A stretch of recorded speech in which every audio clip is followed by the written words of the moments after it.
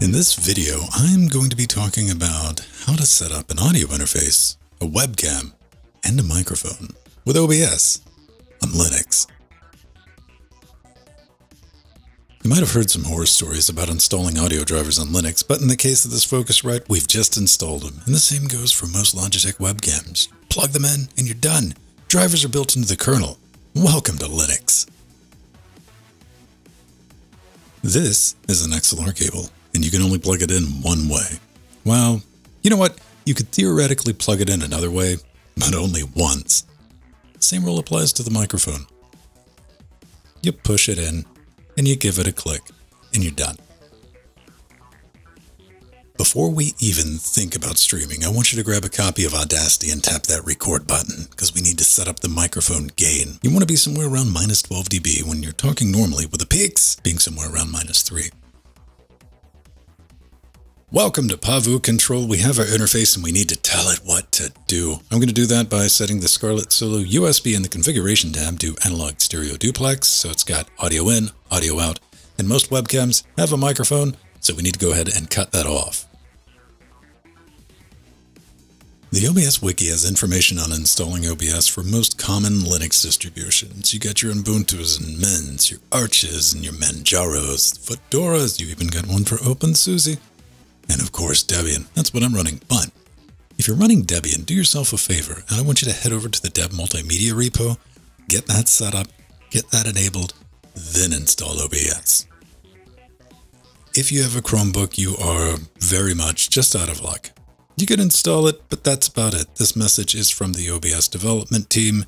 It's not supported and it doesn't really work. The first time you launch OBS, you're going to be greeted by a handy configuration wizard with 3 optimized presets. Ignore it. Let's head into settings and take a look under the hood. Starting with general, you got themes, you got system tray settings, a bunch of other stuff, but moving on to stream, this is where you're going to set up your streaming service. For this example, I'm going to be using Twitch.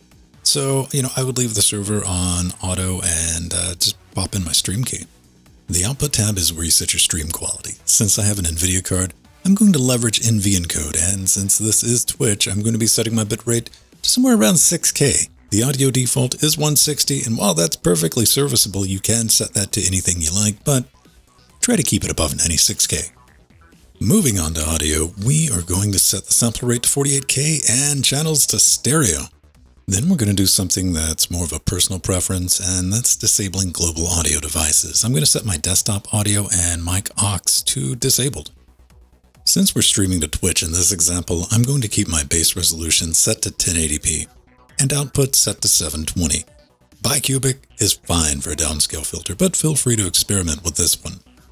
Since you will more than likely be streaming games, it's a good time to go ahead and set your common FPS value to 60. Moving on, we have hotkeys. They're for assigning actions like switching scenes and activating sources with your keyboard. Then we have the advanced section where you can set the color format and space. NV12, 709, partial will get the job done. Default settings, good job there. Let's start by adding 2 scenes, one for our webcam and one for our game stream. Once that's done, we need to add some audio.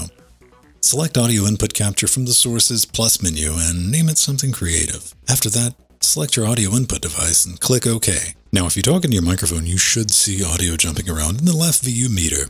We're going to fix that by right-clicking in the audio mixer and selecting Advanced Audio Properties. Here, we're going to click on the mono button, so our microphone audio will be on both the left and right channels. You can see how that works by looking at the VU meters. Now we need to set up audio output. Select Audio Output Capture and give it a wholly original name. This is going to capture your game audio, background music, YouTube videos, and the like. Adding a webcam is as simple as clicking plus on the sources menu and selecting Video Capture Device V4L2.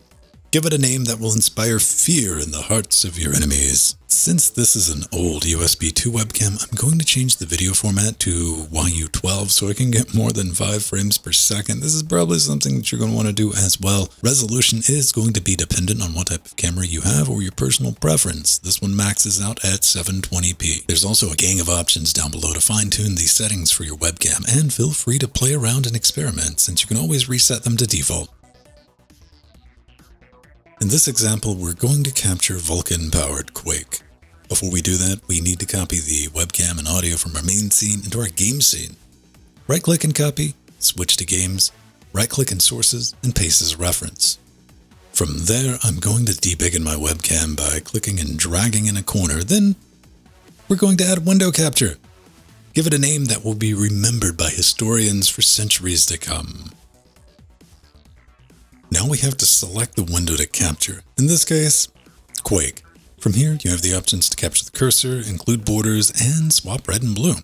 Now we need to move our game capture below our webcam. Select game cap and sources, tap the down arrow, and move it to the bottom. Adding stream alerts and chat, relatively straightforward. Go to whatever service you use, Streamlabs, Streamalerts, or whatnot, and grab the provided URL after you have them set up. In OBS, we're going to create a browser source. We're going to give it a name that will be visible from the International Space Station. Then we're going to copy that URL into the, yeah, you guessed it, the URL field, and let's press OK. Now we have stream alerts and or chat. Hey, why not both? It's amazing, yet somehow slightly terrifying. You can, of course, adjust the size and position. That's it. You are now armed with some basic OBS on Linux knowledge. You know, just enough to be dangerous.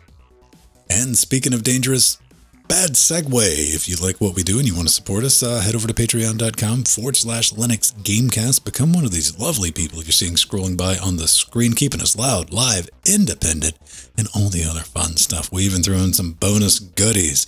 I'll see you there or in our Discord. If you have any questions, feel free to leave them in the comments. Until next time, just get out there and make something awesome.